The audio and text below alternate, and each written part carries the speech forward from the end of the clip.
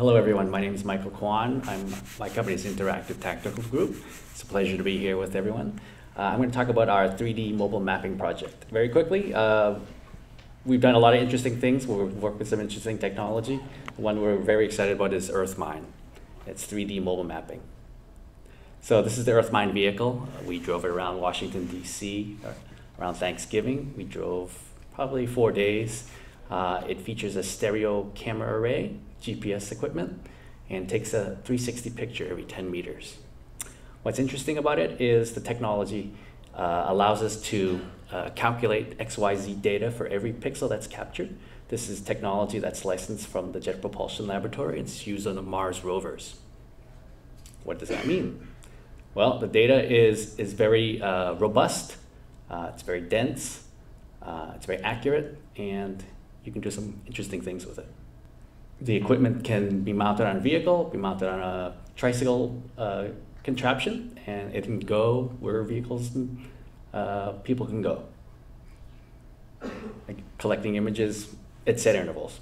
This is a map of the coverage area. We did approximately 500 kilometers of DC roads, again, capturing a 360 image every 10 meters, and the area in green is the coverage area there. I went online and I found this imagery that we captured. The geographic building outside on the other side of the street here, the flagpole is 23.44 meters tall. So you've got a 360 image that contains lots of data. Another close-up here, this is a banner outside the building. This is that banner's not there currently, but we measured it at 6.4 meters. We can do some other interesting measurements here.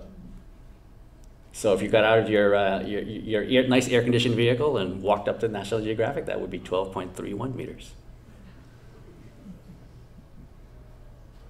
This is more traditional, of course. The cityscape is just packed with lots of interesting stuff that needs to be fixed, maintained, repaired. This is a light pole. You can see up in the upper corner here, there are many tags for street furniture, lights, things like that. We can measure them. Of course, this data plays very nicely with Esri. EarthMine is an Esri partner, and we're looking forward to collaborating with them on maximizing the use of this imagery. Okay, so when you drive a vehicle like this around Washington, DC, you have some interesting engagements. We notified all the authorities as well as we could. The vehicle was stopped approximately 4 times in 4 days.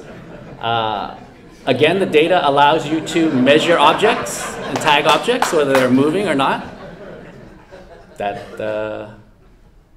Applications, we're still opening the lid on this, but there's property assessment, public works, infrastructure, public safety, homeland security, military, obviously. A lot of data about the built world here. One thing we're trying to do that's very exciting for us is to take our street level 3D data and combine it with aerial LiDAR. On the left, we've got a stereo photo image of San Francisco, and on the right is aerial LiDAR of the city of San Francisco. We combine them together with software from our partners CG2, and we build basically a virtual 3D environment of the city. It's not models, it's the real thing. So we look forward to driving the rest of Washington, D.C. Fairly soon, hopefully in the fall. If you see our vehicle oozing around, say hi, and we look forward to capturing you. And thanks to everyone, WhereCamp sponsors, presenters. It's a good time. Thank you.